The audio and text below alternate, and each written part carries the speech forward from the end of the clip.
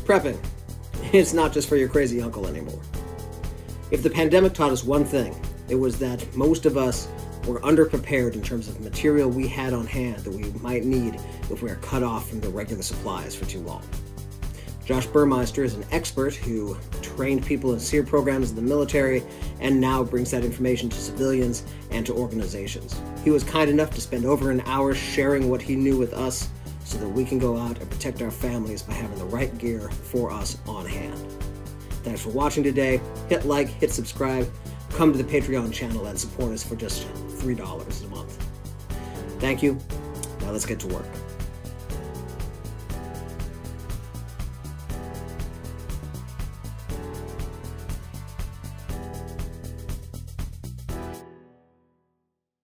Hello and welcome back, everybody, to Safest Family on the Block, where knowledge is power. I'm your host, Jason, and joining me today is Josh Burmeister. Josh, thank you so much for coming on the show. Hey, no problem. Excited to be here. We are really excited to have you.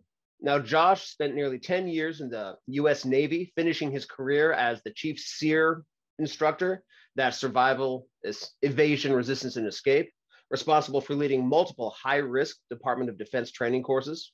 He was the CEO of a Fort Bragg-based company that facilitated the training of over 4,000 students in firearms, tactics, trauma medicine, and combatives.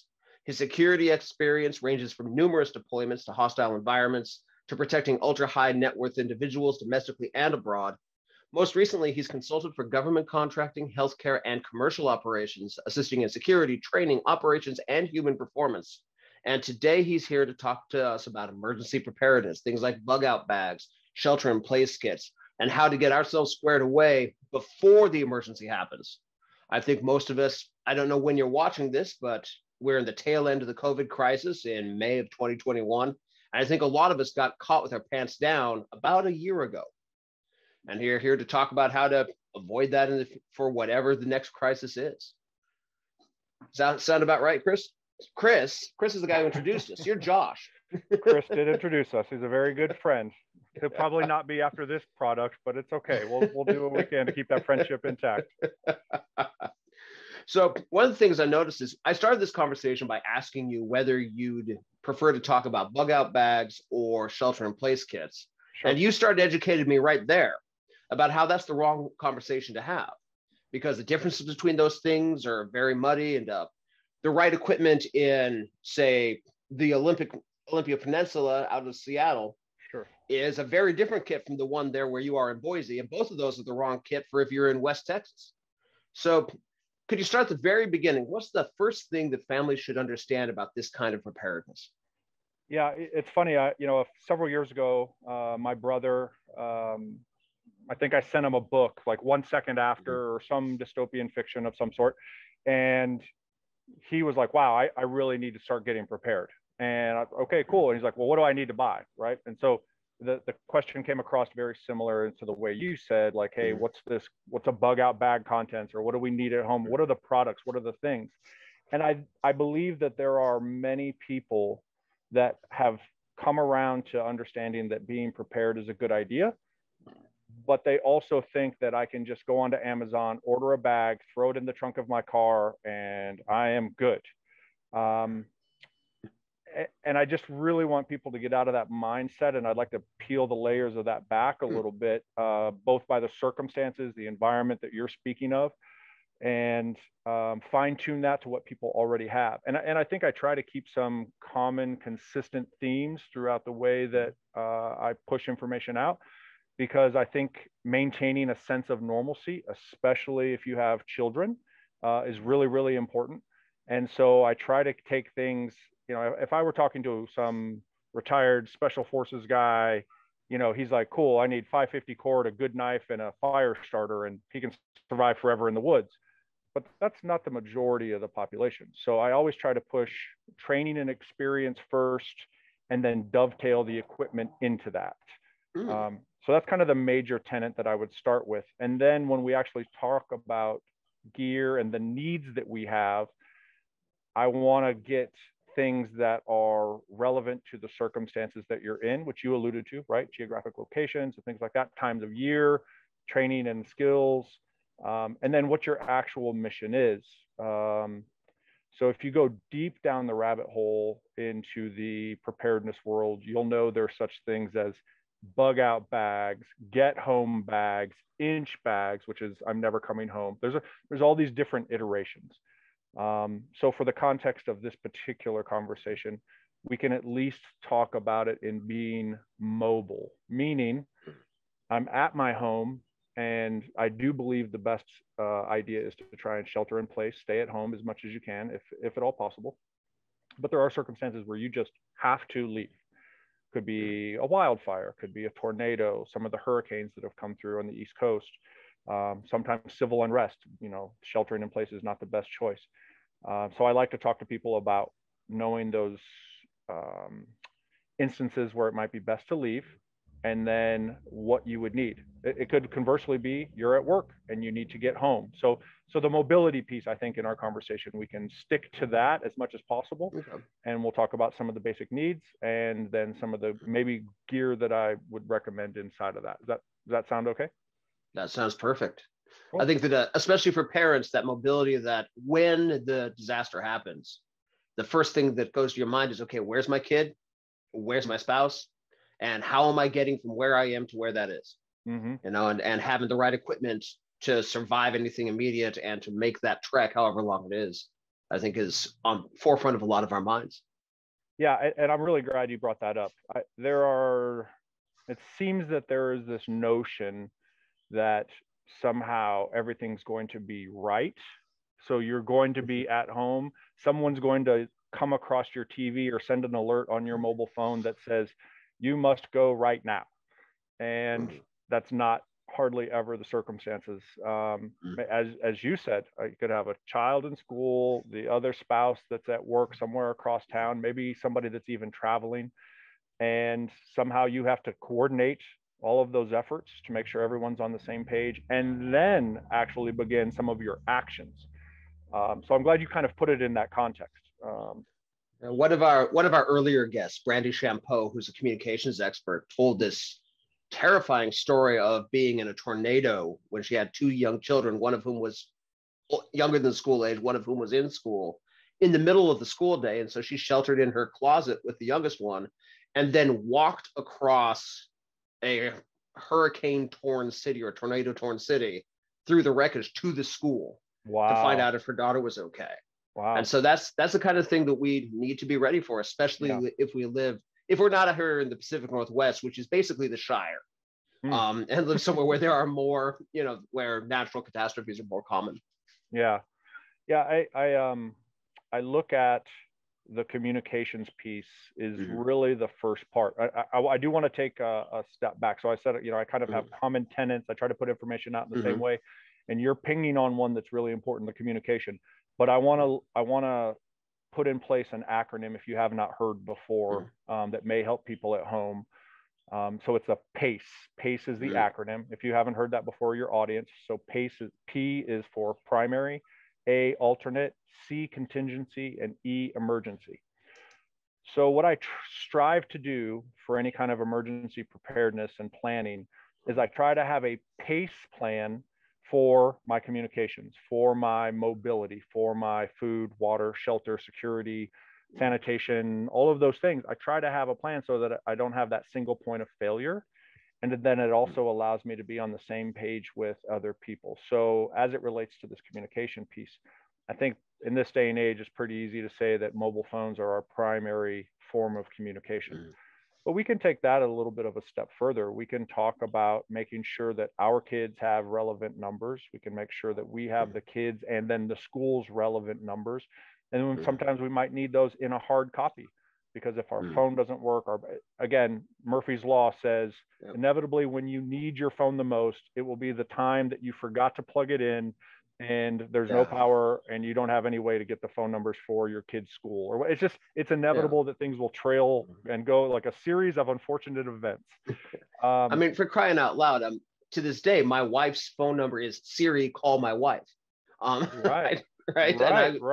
I had the one time, and I should fix this, but the last time I was without my phone, I had to call my dad because he's still got the number I had growing up and ask him for my wife's phone number. And that's exactly the situation that we don't want to be in.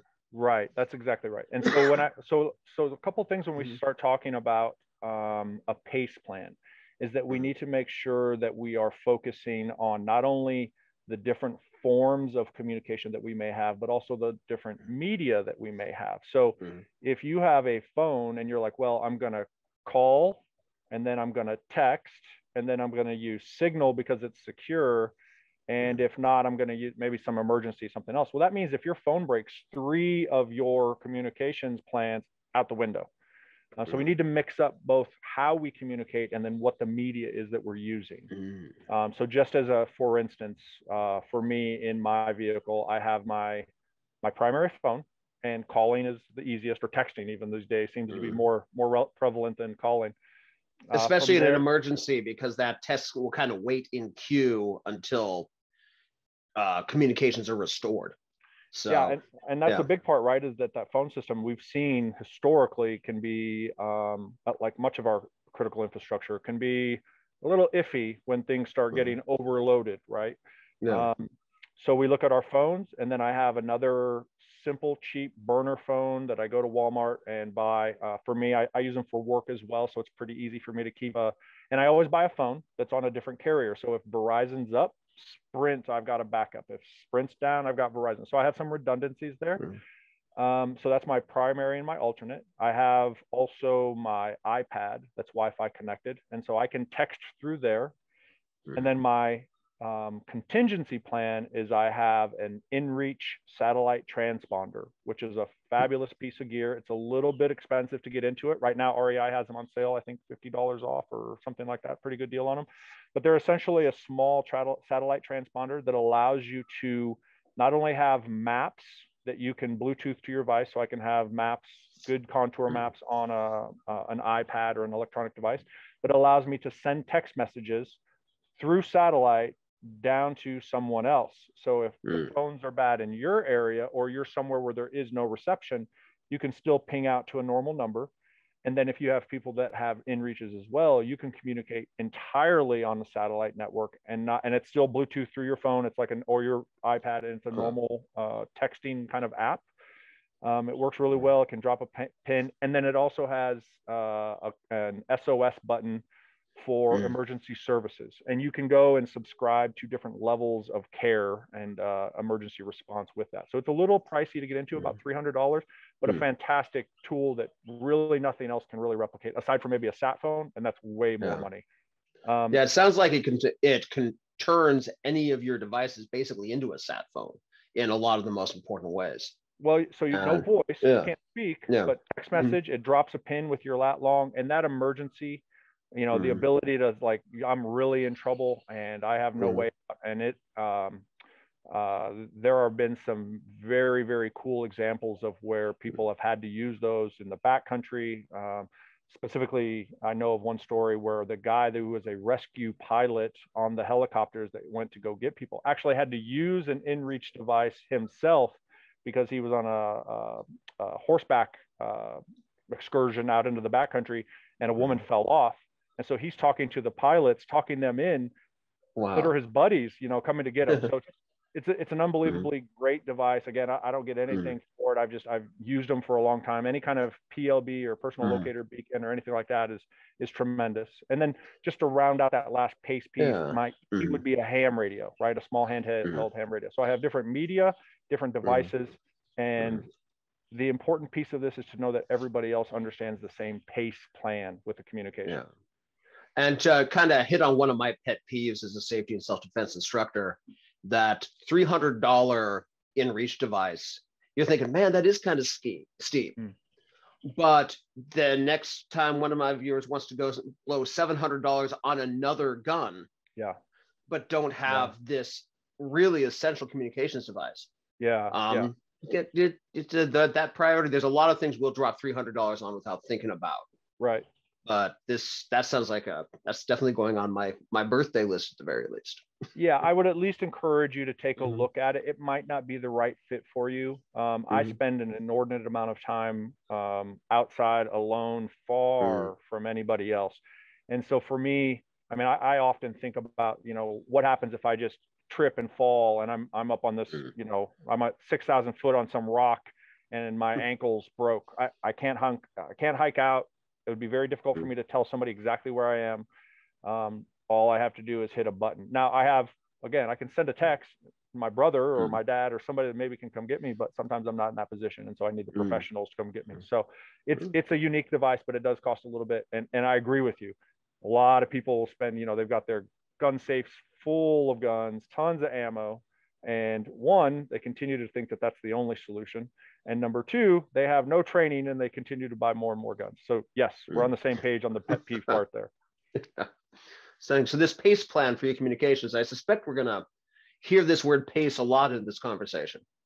Yeah, I try to. I like to get people into that mentality. So just bouncing around a touch, we'll get back kind of in an order here. But let's say we're talking about routes to and from work or school or things like that. I think it's important to look at where your natural choke points are, where traffic might be really bad under extremist circumstances, and have some alternate routes to get to and from certain places. I think it's just a good practice. There is some security that's involved in that as well. But if you only know one way to get to your child's school, as we talked about with the woman that had to go check on her child, I think that if there's only one way to do that, you might be in some trouble. It would probably be better off to have a primary route, an alternate route, a contingency route, and an emergency route. One of them might be by your car, one might be by your bicycle, one might be by public transportation, one might be break and brush right through the tornado damage. It's just, I think if people look at that and say, okay, what do I have for my water? What do I have for my food? What's the primary thing? I try to keep that as close to normal as possible, meaning you're not asking your 8-year-old to jump on some GMRS frequency on your Baofeng radio and, try to dial in with your handheld kind of thing. It's not that. It's like, hey, just shoot me a text. And so we keep it as much as normal as possible. And then we work our way back from there. I try to approach things like that. That just seems to be, again, I have kids. They're a little bit older now. They're teenagers. But actually, my daughter's 20 now, so she's not even a teenager. But the idea of taking them camping, looking at maps, showing them mile markers on roads, how highways are oriented north and south, all of those kinds of things, I try to just bake into normal everyday things so that is their sense of normalcy. And then the gear I try to keep so that they're happy as well. Because again, with children, we know if they're not happy, everything gets a little bit harder in life. This taxes everything a little bit more. Yeah, and that mental health aspect during an emergency, especially. Again, I think this year has taught a lot of us more than we ever hoped we would need to know about how keeping as many things normal as possible, having skills trained in normal circumstances. I mean, that's the basis. That's the importance of training, right? Yeah. Whatever it is, whether it's your firearms, your self-defense, your water purification, you don't want to be trying to figure it out under the added stressors of an emergency. Yes. And that goes right into what I was talking about. Everybody just wants this, hey, buy these items and you'll be safe. Even that inReach, if somebody invested in it, you have to kind of get into it. It's very intuitive, but the time when I'm like, oh, I really need to contact somebody to help me out should not be the first time I've turned it on and used it. Right. And that goes across the board for all of the equipment. Right. Yeah. As an illustrative example, several months ago, my youngest son and my first wife, he was with her for the weekend and their roommate died of natural causes, just in the tub, some kind of heart thing. And his mom couldn't make 911 work on her phone. And a little bit of bragging, my son figured it out. I just picked up the phone. Hey, Siri, call 911. But yeah, that's awesome. With a device that she uses every day, a phone. And in that moment, because stress hormones remove our higher order thinking skills, so, and that's the kind of touch point that I think about when I think about training and practice, that if a grown, competent adult with 2 master's degrees and professional job, a good, competent human being, can't figure out 911 in the clutch, I'm not going to be cocky about using a satellite radio for the very first time. Right. Yeah. You pinged on something that's very interesting, is the piece of stress. A big part of the types of training that I've been involved in centers around stress inoculation. And again, if we can introduce stress, right? So if you have ever taken a child camping for the first time, or maybe a wife, girlfriend for the first time, it's usually memorable. They're trying to keep everything super, super clean. They're kind of freaked out about everything. And then after a couple times, they kind of settle in. It's like, okay, cool. This is how we cook on the Dutch oven.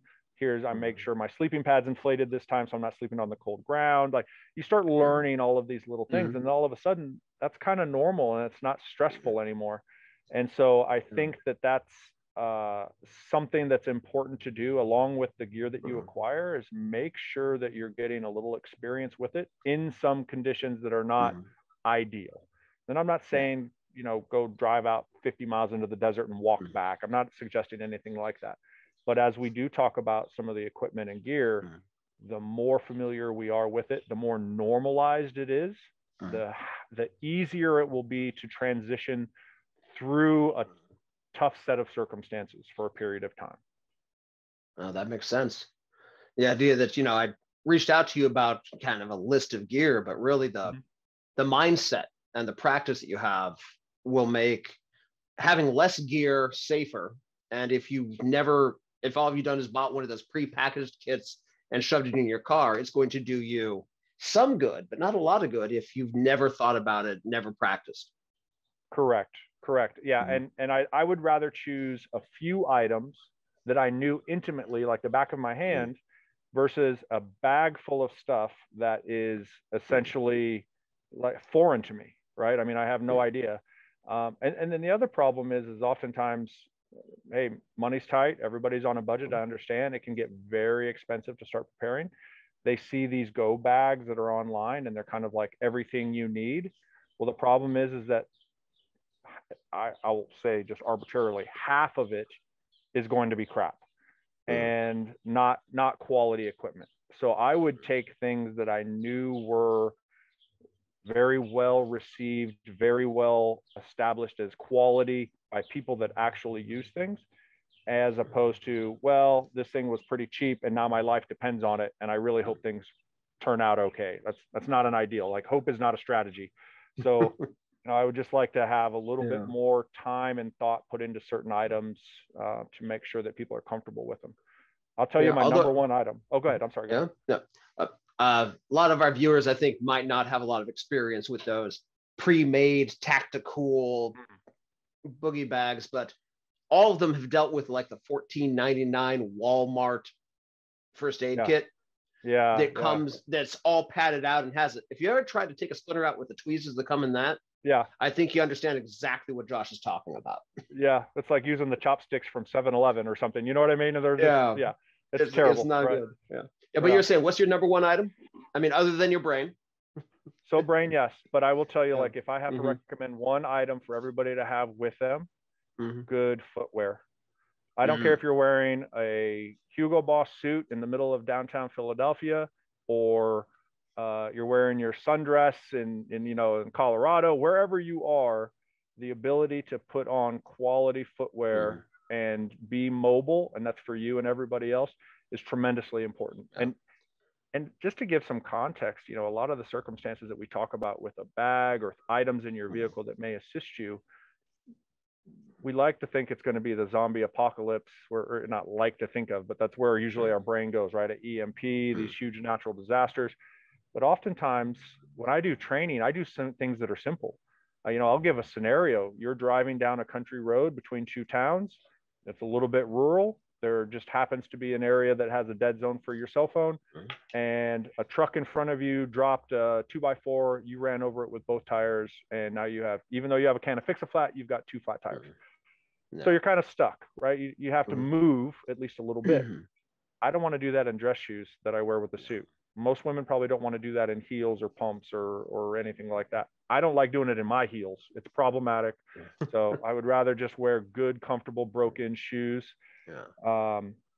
Good tennis shoes are good enough, but if you have some good hiking boots or something that you've used for a while, and again, not the brand new ones, we want ones that you've worn a little bit, but that are not worn out. And so just that piece, ways to keep the kids a little bit mobile. So, you know, shorter legs don't move as fast as ours. So if you have to be able to put them in a stroller, wagon, something like that. Now, at least we have some mobility. We can move, we can take some things with us.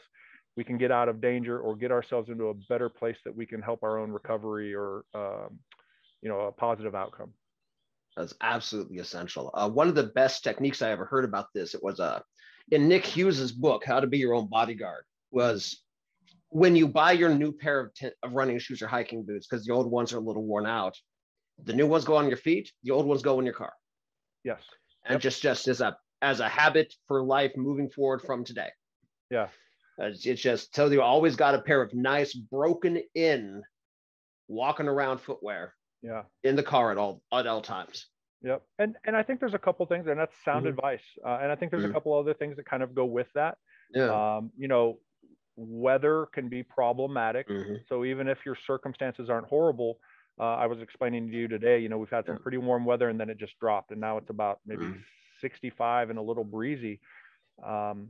You add a little bit of water or rain into just that somewhat nice day, and your day can get really bad. I mean, you can start hyping out pretty quick, hypothermia, sorry. You know, you can, your circumstances can change very quickly. So I always like to have a couple other things, just a beanie. I mean, as you can see, I don't have much hair on the head, so my head gets cold quick, but a beanie is a good one, a nice raincoat. And then, you know, just some comfortable clothes. If you know you routinely wear a suit or business attire, just some good functional clothes and footwear and a couple layers, man, they just go such a long way to making your day better. And if you're usually going to work in either hose or those thin nylon dress socks, good socks, man. Absolutely. Yes. Yeah, almost as important. I mean, it's unfortunate that socks are really expensive. You know, when you were a kid, they were like, oh, I can get my 6-pack for $4. And you're like, wait, these like smart wool PhDs are like $24. Like, what is that? Right. But, and there are some cheaper good socks in between there. But yeah, socks are really important as well. I agree. Yeah. Standard. So we kind of but we digress. Yeah, I do that a bit. My bad. My bad too. I love nerding out about all this stuff. It's an occupation hazard of the show. No, we've been talking about communications and routes, and I think you had a progression. So we talked about routes to get home from work.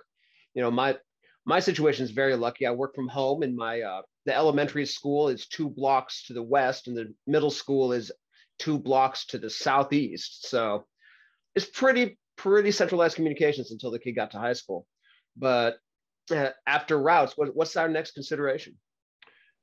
So let's touch a little bit more on the routes just for a moment. So absolutely. There's kind of an old joke in this community. What's the different, like, what do you call someone that's bugging out without a destination? A refugee. So my point here is that when we do talk about routes, it's not just from you to the school, work to home, those kinds of things. We also need routes to get us out of where we might be, danger areas. And so we need to look at where we're going and have a destination. And oftentimes that destination might just be a hotel room in a city that's, you know, a little bit away, that kind of gets us out of the immediate area. If you're on the coast, maybe it's a little inland. So for instance, my children live in Virginia Beach. We look at pushing to Richmond if there's ever struggles with hurricanes or anything like that during that season, because at least it's out of the beaten path generally. If they get out of the area and they stay in a hotel, well, it was one little night's vacation if nothing happened. And we had this happen actually a few years ago. We had a hurricane that was bearing down right at Norfolk, Virginia Beach, Hampton Roads area. And at the last second, it turned south, hit North Carolina pretty bad. But during that time, that's when we have a plan. Even myself, my ex-wife, my kids, we all know where we're going to meet on the 95 corridor. We know what locations we're going to be at with medical. We know here's our primary location to meet. If all the communications is down and we're not there, we leave a visual signal. We know where to leave that visual signal. We move on to the next place south, and we work our way north to south down the 95 corridor at specific locations that we already knew. They're already marked on maps in vehicles with the kids. So when we say routes, it's not just to and from your everyday stuff. It's also to get out of the area as quick as possible. Yeah, no, that makes good sense. Yeah. So we've talked a little bit about routes, communications, right? All within the construct of this primary, alternate, contingency, emergency. A sense of normalcy, and doing a little stress inoculation to kind of ease into some of these things, being familiar with your equipment, right? So let's talk a little bit about water. Waters, if you haven't had any guests thus far, have you ever been heard of the rule of threes? I've read about it, but I don't think we've discussed it on the show. Okay, so generally the rule of threes is you can go 3 minutes without air, 3 days without water, 3 weeks without food.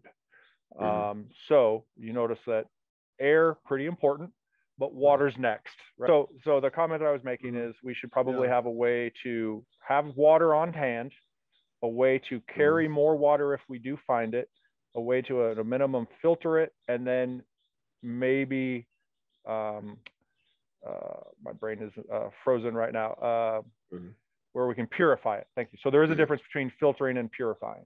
Okay. So we'll walk through that a little bit. So I tend to have a bag that just has a Nalgene full of water, and I'll drink water out of it, replace it, and I just keep it in there, and it keeps it pretty good. I will also recommend Source bladders. So there are like a Camelback, but there are different brands. Source, they have a great locking bite valve. They are really, really tough hose.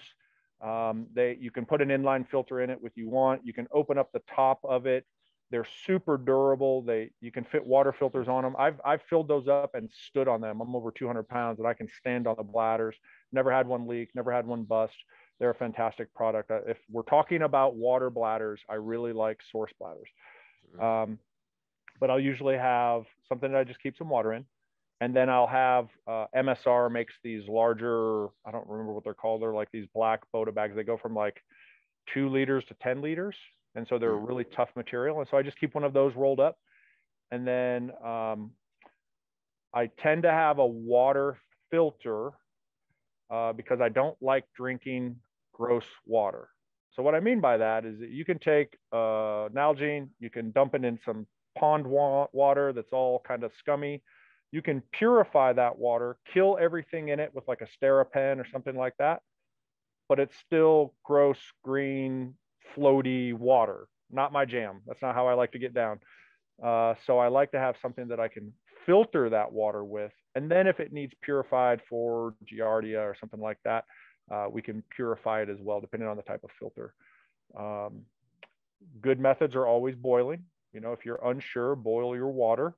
My only real concern is that if you're in an urban area and you have to scavenge water for somewhere, you've got some potential for heavy metals. Actually, you have that potential in farming areas as well. But just like some of those heavy metals and chemicals are tough to get out of water. So I prefer to have as much as I need on me, but that's, again, you know, weight and space get a vote. Yeah, boiling out the water. I spent my sons are 10 years apart. So the year the youngest turned 4 and 5, and the year the oldest one went from 14 to 15, we spent in Malaysia, partially so that they would appreciate not having to boil their water every day. Yeah. Some people don't understand, like, that's a thing. Yeah, we take a lot of things. I mean, we're very, very fortunate that generally speaking, our quality of life is pretty high when it comes to some of the discussion points that we're talking about. I mean, as simple as having communications and navigation on a phone with pretty good coverage around the country, quite frankly. I mean, that was unheard of even, 10 years ago, right? So we're pretty spoiled these days. Sometimes it takes a little bit to put the phone down, get out into, I'm using the air quotes, real world, and try some other things, right? Again, goes back to that stress inoculation. Take the phone away. You'll be amazed at how stressed out your kids are for a while. Yeah, absolutely. And so just making sure that you have plenty of water on hand and ways to store water you find and turn bad water into good water, because that can become an emergency really fast. And not just with that 3-day thing, but also, I can't remember, I'm sure I read this stat sometime, and you might have it off the top of your head, but how quickly dehydration reduces your higher order thinking skills and makes it harder for you to survive. Yeah, I don't know the amount of time, but it's very fast. And I will tell you, when I was a SERE instructor in the military, we were pretty adamant about, like, we would deprive the students of everything, but pretty adamant about water. That was just the one thing, because you can do irreparable damage by both by dehydration, and then, you know, if you have heat stroke or anything like that, it gets really, really problematic. So from a training environment, we always push a lot of water to make sure people can keep themselves at least thinking straight, being able to perform. And that's a kind of an important piece of this as well, is if there is ever any kind of an event, you find yourself in a bad situation, generally speaking, it's really important to act quickly, because you're not going to ever be in as good a health, with as much sleep, with as, you know, food in your belly, water going through your system as that moment, right? If you live a basic normal life, everything else after that, you're trying to play catch up. So it's really important, if you've got to do moves, if you've got to, you know, escape a situation, whatever that is, better to do it a little sooner than later. Sometimes writing it out can deplete you too much, and then you won't be able to move at all. And even in a less extreme circumstance, the plan you were talking about, going 60 miles inland and spending a night in a hotel. If you pull the trigger too late, there's going to be that big no vacancy sign. Yes. Yeah. You know, so, you know, move early, move often. Yeah. And the piece about that, right, is comes down to planning. So typically when I teach in a classroom environment, I begin my course by teaching the planning as we would overseas. Like I teach it as an operation. I use the same format. And the reason I do that is because military and government agencies are pretty good at laying out an operational order to where it encompasses all of the things that might come up. And those pieces of the puzzle, like, okay, cool, first thing is going to be that hotel room, and these are our go, no go kind of criteria as to when we're going to do that. And as you said, you know, if you wait too long, that hotel might, and that's your only one plan, right? No pace at all. Like, if this, then this, and nothing else, you could be in for a rude awakening. It could be really, really problematic. And we've seen that last year with a lot of the hurricanes that hit down south. People were having to go north of Atlanta just to find a hotel room that was open. Yeah. And I think the point you made about go, no go, about having a plan that you sit down with well ahead of time and say, okay, under these circumstances, we're going to head out. Yeah. Because you sitting at the dinner table with your spouse, drinking some tea or coffee or Monster or whatever, making a plan, that you is far smarter than the you who is watching the news and getting progressively more scared and wondering when your teenager is going to get home. Yeah. And we trust the smart person who made the plan under ideal circumstances over the already adrenally compromised person you are in the moment in a lot of ways. Right. Yeah, that's exactly right. And just to touch more on that, right, to further exacerbate issues, is that if you're combining people that are either not on the same page or are emotionally charged because of the stress that they're feeling, and they have not talked about these circumstances. So you may have you and your family that are like, hey, we got to go, we've got a plan. You may have the in-laws that are in the same town. Oh no, we're just going to stay here and write it out. Well, now we have this, it's not a confrontation, but it's still a discrepancy in our objectives and how we're going to move forward with them. I would rather try and work all that out beforehand. Even if it comes out to, hey, they're going to stay, they're invested, they're going to stay at their house, we're going to go to the hotel. At least you knew beforehand, instead of having to deal with a further complication of that conflict during that stressful situation. So I think, you know, to your point, it is really important to talk about these things, get it on the same page, and then back to communicating that and having it laid out with your loved ones. Because if something happens, you have to move. And you've got you said a 14, 15-year-old, about that? No, he was 14 when we were in Malaysia. He's 21 now. You got 21 and 11 now. Gotcha. Okay. So even now your 11-year-old is getting to a point where it's like, well, if the parents aren't at home, they're going to be here. Or I know if I call here and I don't get an answer, I can text here. Like all of those things to just build into your natural environment, just kind of make it organic to you. I don't personally think that it's an overreach. I think that it's often seen that way. I think people look and they're like, well, I don't want to be the doomsday prepper people, and I don't want to be caught with my shorts down. So where's the happy medium in there? And that's why I appreciate podcasts like yours, because I mean, it's something that people can latch onto, and it's putting out good information in a way that they can actually build into their life and not have to just kind of send on the, buying the bunker in the middle of Kansas kind of thing. Yeah. And I think it's important to kind of internalize that although a lot of the prepping stuff is for those serious situations, the imaginary zombie apocalypse, end of the world as we know it, or even a natural disaster. But if you're good for, say, a hurricane, you are great for a car breakdown. That's right. That's right. Yeah. And that's a great way to look at it. I tend to I talk to people about where they are regionally. Even if we train people that are going overseas, we say, okay, let's talk about your region. Let's talk about what's probable, not just possible, right? We can't exclude the possible, but we focus on the probable, and we try to go pretty high event with big risk so that if we are prepared for that, most everything else just kind of falls in line underneath it. That's a great way to look at it. It's very much like, I have a couple of friends who are Taekwondo black belts. I didn't study Taekwondo myself. I don't have an issue with it. But, I tease them about, why do you kick all the way to the head? You never want to kick someone in the head in an actual situation. And their response was, if I can kick that hard to the head, imagine what I can do to his knee. Right. Yeah. That's a great way to look at it. Yep. And it's the same kind of thing. You train for much and prep for much worse than is likely. Yeah. And again, if you're doing it and you're incrementally improving your situation, right? So then when there is an event, it's not that big a deal. I often see, just to put things in the context of what we've seen over the last year, this panic buying and people hoarding things. It's pretty astounding to me, because I've been in a couple situations. I was in Northern Virginia when they had Snowmageddon, and I've always been pretty prepared. I could stay in my place for quite a while. And I went into the grocery store because I just happened to be getting my hair cut next door, and there's people freaking out. I mean, they've just got carts full of everything.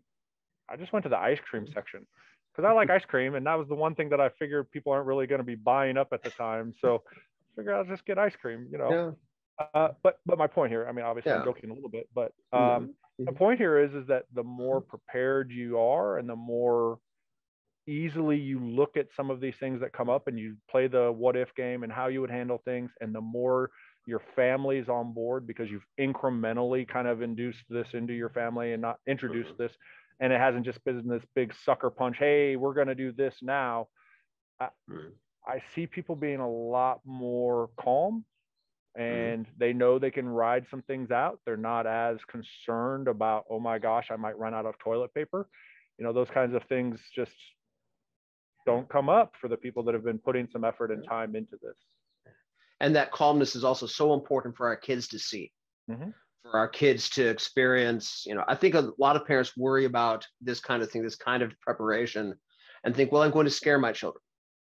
But if your kids see you preparing in a calm way, in a rational way, and then responding to minor emergencies without freaking out because you were ready for them, I think that's the counter argument and the better argument, in my opinion. Yes, for sure. I would rather take that than small circumstances coming out and them seeing that you have no answer, you have no thought process, right? Like me, do I want to be the role model that all I do is freak out because I'm unprepared? That's not messaging that I want my children to come away with, right? And I want them to trust to know that, like, hey, if things go down, they can reach out to me. That's important to me. So so we've talked about a little bit of communications. We've talked a little bit about water, a little on the mobility, but let's touch on food. You want to touch on food? Yeah, absolutely. For a little bit? Absolutely. Okay. Excuse me. Okay. So, people can go a long time without food, but everybody likes to eat. I don't know about you, but I'm a fan. Food is, I'm a happy guy when I'm eating some food, right? So again, back to that sense of normalcy, I often see people and they'll buy some, like, hey, these bars are good for 25 years and you get 6,000 calories per bar, and they throw them in their bag and they're great. Well, some people don't even test them. I've tried a few of them. They're not awesome. Generally speaking, that is not where I want to spend my day, eating some like compressed, medium density fiberboard kind of bar that has a hint of orange flavor. That's not my jam. So what I will say with food is even just some light snacks, throwing in some Cliff bars. Most kids, they'll eat a Cliff bar because it's chocolate chip, or, some of these prepackaged foods that'll keep for quite a while that you don't have to really think about it. Those are usually enough for smaller mobility circumstances, meaning I need to get back from work. I would also, from there, I would look at some of the dehydrated meals. So you have Peak Fuel, Mountain House, Backpackers Pantry, I think it's called. And there's several of them. Go into any REI, Sportsman's Warehouse, Cabela's, they have lots of them. The downside is, one, they use water. So you have to have enough water to be able to eat and heat it up and eat with it. Number two, you have to have a way to heat up the water to put in there. So you need like a jet boil or an MSR stove or something like that. So none of those are off the table. It's just you have to make sure you have some of those other items that coincide with that. But good bars, prepackaged meals that are pretty good, things that are going to keep for a while.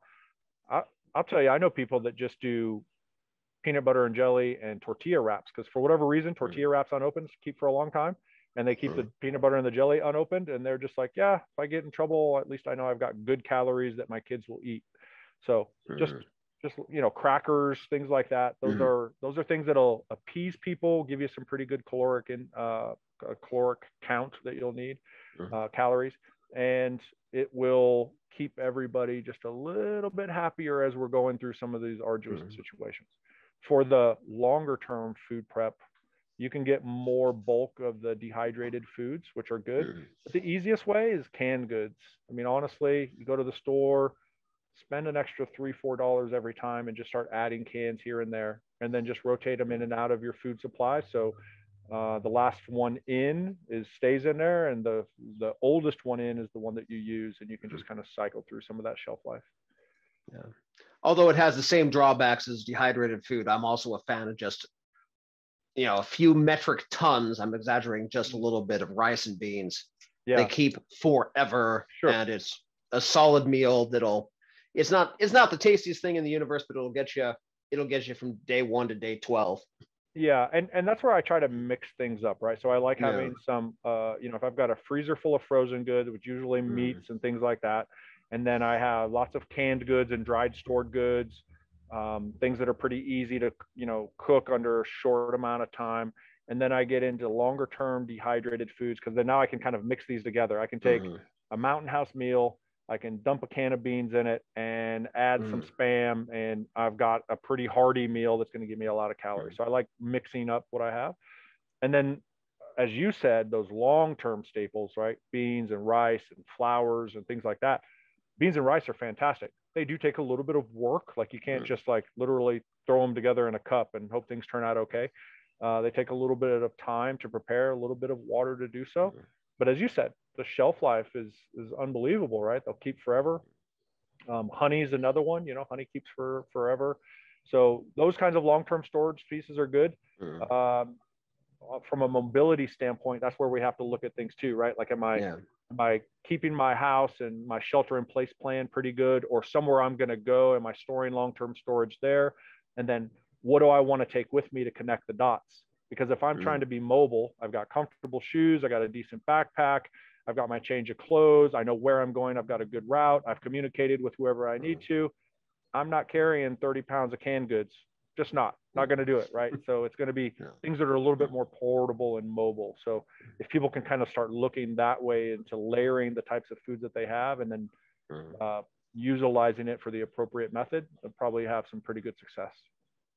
And I think that pace plan that you're talking about plays in here heavily. Like, if your place to go is to your prepper cousin's house 100 miles away, and you've got enough food on hand to drive there.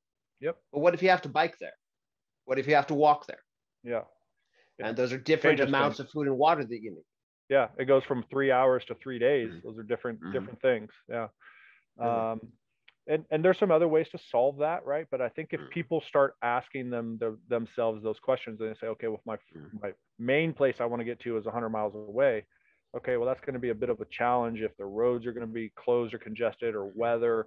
So what are some incremental places I can get to hole up, maybe resupply a little bit? Maybe there's somebody I don't know as well as my super prepper buddy, but it's somebody where I could probably just crash for the night and probably get a decent meal, right? Like, So if people start looking at the things that way, I think they'll have more success and be more confident. And so we've talked about communications, we've talked about routes, we've talked about water, we've talked about food, and we've kind of overlaid mobility onto all of those. Yeah. Which makes sense because it's involved in each of those steps. What are the other steps that we should consider? So you brought up mobility. Let's ping on that just a little bit. So bare bones, I mean, I understand people are not going to go out and buy a specific vehicle, but I would at least recommend, like, if you can and you have a vehicle, keep a few key things in there. Keep things in there that are going to, don't let your gas tank go below about half a tank or so, especially in the last week or so. We've seen some nuttiness with gas. So, try and keep your tank topped off when you can. If you have one of those locations, make sure that you've got about, that much gas plus 20-30%, because that's usually your mileage based on highway speeds, not bumper to bumper, eking around, moving away off some side and surface roads, those kinds of things. In the vehicle is a great place to keep a lot of these stuff. I'm often scared to open the doors in my vehicle and let people look in, simply because they'll be like, what are you doing? I spend a lot of time on the road. I spend a lot of time in the backcountry. So my vehicle is pretty well equipped, but even for the normal commuter, again, just that footwear, those good socks, couple layers, a bag with some water and some snacks, those things make your life much better. And then stacking those routes and that mobility. So if you have to transition from, my primary is my vehicle, secondary might be a foldable bike in the trunk,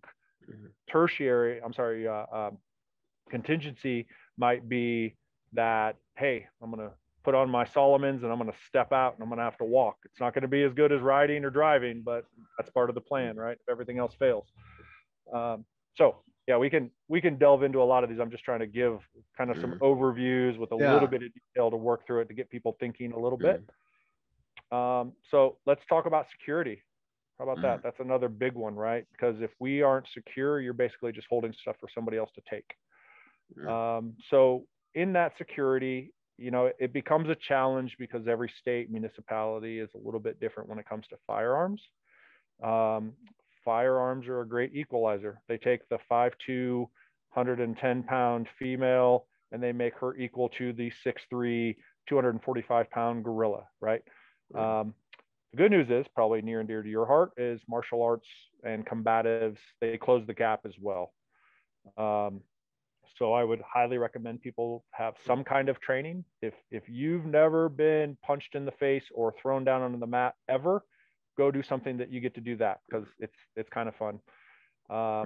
And then, there's also that physical conditioning as well, because that's time and distance and being able to move and continue to move and be able to defend for yourself goes back to that physical conditioning that you're in. So I'd probably prioritize that number one, honestly, across the board on many of these things that we're discussing. Good physical fitness, some level of combatives or martial arts, and then firearms. And there are other less lethal things. You can get pepper spray or mace in many places. That's very effective. Avoiding crowds is going to be a big one for your security. People, if you've probably ever heard the adage, a person is smart, but people are stupid. That seems to be the case. The larger the crowds, the more likely things are going to go sideways. So avoiding crowds might be a good idea as well for your security. There's safety in numbers. That one person might be able to move pretty quickly, but we need to have everybody, including our own organic family unit, trained to look at people, to understand body language, and to understand things that we would be looking for. The positive of being an adult, especially people that have put themselves in harm's way or been on the streets for a long time in their life, is you learn some social cues, you learn some body language, you can learn predators. And so anytime we can learn to manage unknown contacts, stay out of trouble, de-escalate any of those situations, is going to be way better for us, as opposed to then having to turn to martial arts, mace, firearms, etc. Right. And I also want to touch on with firearms, they are an important equalizer, but everything you said about getting trained and everything you put in your bug out bag, otherwise you risk making a bad situation worse, is 10 times as important when it comes to a firearm. Agreed. Do not, I'm a Second Amendment supporter. I do not love people picking up a gun and thinking their security job is done just because they bought it at the store and they have it in the safe. Yep. No, I see that more often than even like the prepackaged bug out gear and those kinds of things. I mean, the gun industry is through the roof right now. And that just means, and so is the training side. I mean, I'm very, very busy doing firearms training as well, but nowhere near the pace of people that are buying those guns. They've got their one box of ammo and they throw it in the safe and they're like, I'm good, I'm up, I'm safe, I got a gun. It's just not the case. It's just not. So yeah, I highly encourage people to seek training, find systems that take you and your abilities into consideration, or your outcomes, meaning, you mentioned Taekwondo. There are other combatives that you can take, Brazilian Jiu-Jitsu, Krav Maga. There's lots of different ones. If firearms is a part of that training or a part of your history and experience, then I would want something that incorporates those things, and so that you're looking at things systematically, so that everything is incorporated. Oftentimes you don't see that. They seem to be like, here's my firearms, here's my combatives, and never the two shall meet. So and there's some really good instructors that really connect the dots in that way too. One of my favorites is a guy named Craig Douglas from ShivWorks. If you want to learn about fighting in a phone booth, he's your guy. He's a great guy. And also, if you're going to have a gun in the home, going to have a gun in the car, also get a trauma kit and know how to use it. Yep. Yeah, that's a great one to transition from. That is one that I see a lot. People are buying it. They're like, hey, I need medical gear. Or they'll ask online, hey, what do I need in my medical, my first aid, IFAC, whatever, individual first aid kit is the acronym there. And oftentimes there's zero training behind it. They just think that if they've got, some hemostatic agent like Quick Clot, and they see tourniquets super popular, and, they've got a chest seal, and they're like, oh, well, I'm good. Well, I've been around the block enough to know that you're not good. You're not good unless there's some real training behind that, because you were mentioned earlier about, handling emergencies. Medical emergencies are usually more like, they're perceived more than other things, meaning you can have gas running out, you could have a hurricane coming, and those are like panic moments, but it's just not quite the same as somebody bleeding out right in front of you. And so that's when you especially if it's your kid or your spouse. Exactly right. Yeah. So great medical training. There's great brands out there. So if you look at from the product's perspective, North American Rescue is fantastic. They do not put out anything that is a bad product. It's tried and true. All of their staff, almost every item they have is used by the U.S. military. They are a fantastic quality company. There are a couple. Dark Angel Medical does both kits and training. There's a couple other ones that are out there. I'll try and get you some notes so people have some sources for those. You can put them in the comments. There's some really good products, but again, the kits and all the cool Gucci gear does not make you the medic, right? So you have to. An easy start is Stop the Bleed courses. Those are really, really good. They're low impact, but you get a lot of training for your time and dollar. You can go into some TCCC, which is a Tactical Combat Casualty Care type courses. They do offer some of those for civilians. There's different iterations now that are for civilians. And then you can get through, your EMT, paramedic, and those kinds of things. There's some really, really good medical courses out there as well that are bolt-ons to some of the firearms and tactics. So in other words, they'll teach you to win the fight and then also treat the trauma medicine in there. And so again, I highly encourage getting people that kind of exposure. At a minimum, sometimes it's just to see what you don't know and know where you need to really, like, what's your next path? Where are you spending your training dollars after that? So, and to be clear, the Red Cross first aid CPR AED thing that your boss made you take 4 years ago, although valuable, is not this thing. And that's right. We need more than that. Yeah, we're talking about a level of care higher than that, right? We're talking about trauma. Not, you mentioned earlier, pulling the bee sting out, which is a funny, if I may anecdotally tell a story. I was protecting a billionaire down in Costa Rica, and his wife was not very happy about having security. She just was one of the people who didn't like security. and then she got stung by something unidentified. And so I always travel with a pretty comprehensive medical kit that's complemented with trauma items inside. Good tweezers, paid off, pulled it out, cleaned everything up, told her, hey, let's check on it. If it's bad in the morning or is in pain or swelling, we'll call, medical. But just that act of pulling that little barb out, all of a sudden security was okay. She was super happy with us, So that was one of those shifts in the relationship, right? Because you had the right tool on hand and somebody who knew how to use them. That's right. And somebody that's looking at problem solving and not just freaking out. She was kind of freaking out. She's a little bit freaking out. So, okay. So we've covered food, water, medical, mobility. Routes, communication, mobility. Communication.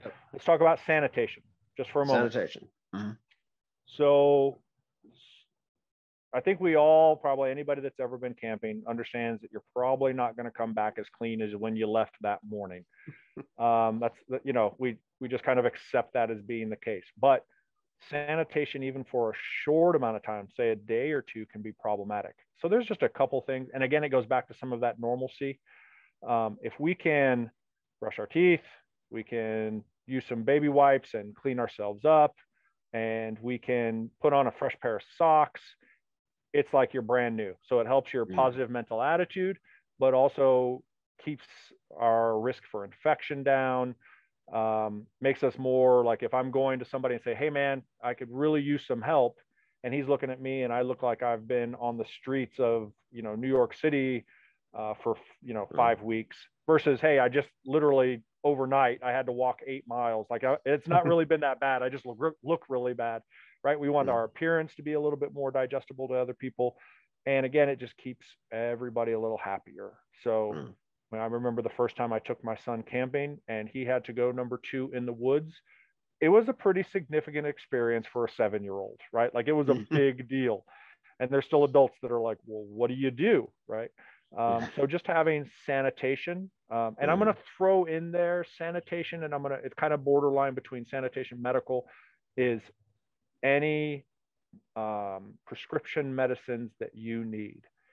Just take a couple days off if you need to, put them in your vehicle, stash them somewhere else where you're always going to have them. So that way, again, these series of unfortunate events, you happen to forget I'm just using an example, your blood pressure medicine. You just happen to forget it that day, and then you've got this event, and now you're going to be into 2 days, 3 days without your heart medicine. Could have some significant ramifications. So I just like to tell people, like, keep good sanitary items like baby wipes, isopropyl alcohol is another good one, hydrogen peroxide. All of those are kind of sanitation items that cross over a little bit into the medical. Be able to brush your teeth, comb your hair a little bit. For me, I got to comb out my beard. It gets pretty ratty. And any of those prescription medicines, and that will put you ahead of the power curve for sustaining yourself for a day or two. Just put you in a better place, right? Just those little things. Yeah. And a good hit for that one is, if you go to a decent hotel, it's going to have especially abroad, it's more common abroad than the United States. I'm not sure why. They're going to have that little toiletry kit there for you, waiting in the bathroom. Just yoink it, put it in your bag, keep the little collection at home. Yeah. You've got something for overnight guests who didn't bring their own stuff, and you've got a nice little supply of easily portable toothpaste, soap, toothbrushes, and all those things right there on hand. Yeah, 100%. I agree. That is very easy. I do the exact same thing. If I go somewhere, I'll take just the little bars of soaps, little shampoos, just always have those. And I'm kind of like Johnny Appleseed. Like, I have my dedicated stuff, but I'm like, well, I'm going to put these in my travel bag. I'll have one of these in my shoulder bag, just in case. You just don't know, and they don't hardly weigh anything, and I'll swap them out occasionally. But I've been amazed at how often I have to use them because I've forgotten something else, just making my life a little bit easier. Yeah, and if your supply cache starts looking more like a hoarder's nest, homeless shelters love these. Yeah. Homeless shelters, battered women's shelters, these little prepackaged toiletry kits, they absolutely love those for donations. Yeah, that's a great tip. Yeah, I like that. I had not heard that before, so that's great. Outstanding. All right. So sanitation. Food, water, security, sanitation, mobility, medical. I think we've talked a little bit about that. On the sanitation side, I would just touch up with, if you have young children, like need diapers, make sure diapers are included in that. That's never a good time if you run out of diapers. Feminine hygiene products also probably need to be included in there. Just again, series of unfortunate events would be untimely to be isolated and then also have other things to contend with. Yeah, I always figured my plan for the zombie apocalypse would be to, while everybody else is getting ammunition and everything, stock up on Advil, tampons, and condoms. Yeah. Yeah. 2 years 2 years down the road. Yeah, you're running Barter Town. Yeah. Yeah. Yeah. And I'll tell you, you mentioned like the hotels. You can go into like dollar stores, Dollar Trees, and for about $30 or $40, you can get a lot of stuff on the medical sanitation side. Yeah. And then, you're not spending a lot, and you're getting quite a bit of quality items that you could use for exactly these kinds of circumstances. So it doesn't take a lot to really get ahead of the power curve for these little things. And oftentimes it is the little things that just make the difference in your, as we said, into your positive mental attitude, in your ability to cope with the circumstances that are occurring at the time, that sense of normalcy. It's really, really helpful. Everybody wants to like, hey, I've got my long range 338 Lapua sniper rifle with night vision, blah, blah, blah, blah. They're like, awesome. I've got a good pair of shoes and a backpack, and I'm going to be able to brush my teeth and walk out of this situation. I mean, I try to be somewhat pragmatic about the advice that I give with these kinds of things. Well, I think as parents, especially, our job is, when things start going sideways, keep inconveniences from becoming emergencies, keep emergencies from becoming tragedies. And this is exactly the kind of information and equipment we need to do that. Yeah, I often see, I mean, people could do a lot better at just fixing, like, as you said, these little inconveniences, but because they find themselves in short supply, lack of training, poor decision-making, poor planning, things go really bad in a hurry. And then generally their actions are knee-jerk, and they're trying to, sorry, I have a plane going over. Yeah, I think we're good. Yeah, so their reactions are to hoard or be emotional or reactive in some way. And I would like people to have, I'd like to empower people. I want people to have that confidence to know that they've been exposed to little things incrementally, and that they can, survive these kinds of events and prevail. And just always be what if, and looking at what they can improve their circumstances. That's really, I try to give people that mindset. And speaking of empowering people and giving them that mindset, you do a number of classes and trainings. I do. Yourself? Yeah. Tell us a bit about that. So I've been very fortunate to work with some very high-end military and government entities, which is great. I still like working with them. But what I found myself recently is trying to, and I use this as a bit of a euphemism or a colloquialism, as it were, the soccer moms, right? And I say that mean on the same message you and I were talking about, right? It's about family. It's about people that are just trying to better themselves. Because for me, if society looks at things a little bit better, then we raise the bar, and we don't have people that, like, if their phone dies, they're basically going to freak out and be in the fetal position. I want people, the masses in general, to be able to look at situations and go, yeah, I can get through this. I got this. And so that's important to me. So my company is Anomaly Management Services. You can find me online at anomalymanagement.com. And then I teach for a couple other companies. I teach protection for a company called ESI down in Grand Junction. They are a premier protection company in the United States, or school, I should say. And then I have a company out of Richmond, Virginia called Divergent Resource Group. We also do training through them. And so we look at lots of firearms and tactics and all those kinds of things, medical training as well. But my personal favorites are that preparedness and mission planning courses, because those two go really, really well for the average person that doesn't do a lot of planning. It's a good template to learn. And then the bug out and go bag classes that go from there. And it's for everyday people, kids invited. I want people to be comfortable. I want, I look at the lack of things that we had as children, or I'm sorry, things that we had as children that are somewhat lacking now. Like when I went through Boy Scouts, compared to putting my son in Scouts was a vastly different experience. And I think a lot of the confidence that I got was from Scouts as a kid in this kind of world. And I would want people to have that same kind of thing. So if I can get kids, teenagers, women, elderly, anybody that wants to come, I'm always happy to get them a little bit better than they were. That's all I can offer, is I can try and make you a little bit better than you are now. Well, that's the goal, right? Be better today than you were yesterday. You be better tomorrow than you are today. Yeah.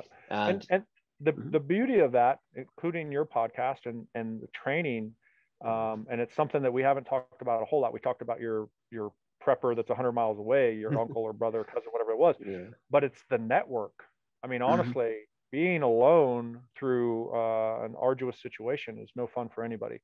So having a good network, people that you can count on, people that are like-minded, I think is tremendously important, and that can be gained from this form of media, the training courses, and some groups online, things like that. Absolutely. Well, Josh, I really want to thank you for coming on today. Before we finish up, you've done other podcasts, you teach a lot, you've trained and protected people all over the world. Is there something that people don't give you enough opportunity to talk about? And if so, hold forth, sir. I think the big one's mindset. I think that's a big one. And I think that you get the Dunning-Kruger effect, meaning people that, think they know a lot about stuff that they really don't. And that kind of slaps them in the face. And then you have the other end of the spectrum where people just they just don't have the right mindset. I think if anything, over the last year or so, fortunately or unfortunately, I spent a good portion of my military and post-military life in bad places. So you kind of get it beat into you, like not literally, but you kind of get that mindset. I think we're starting to see people get a similar mindset, and they just don't quite know how to focus it. And so that's what if I would love to have discussions about mindset to make sure people are right where they need to be, right in that sweet spot. And that kind of calibration of understanding how much you know, how much you don't know. Yes. Yeah, Mr. Dunning and Mr. Kruger whipped it right out and slapped me across the face with it when I adopted my oldest today, Jade. Because I'd come through there at that point. I was a 4th degree black belt. I'd done bouncing. I'd done bodyguard work. I'd fought and sport fighting and done a couple of stupid things. And I thought I was kind of badass. And then the reality of being responsible for this 8-year-old life who was walking right around here with me all the time. Yeah. Really just smacked me upside the head with how many things I didn't know. Yes. And that's kind of how this podcast happened. Yeah, that's awesome. It was like the notion that, hey, I probably don't know everything, and coming without the reality that sometimes presents itself.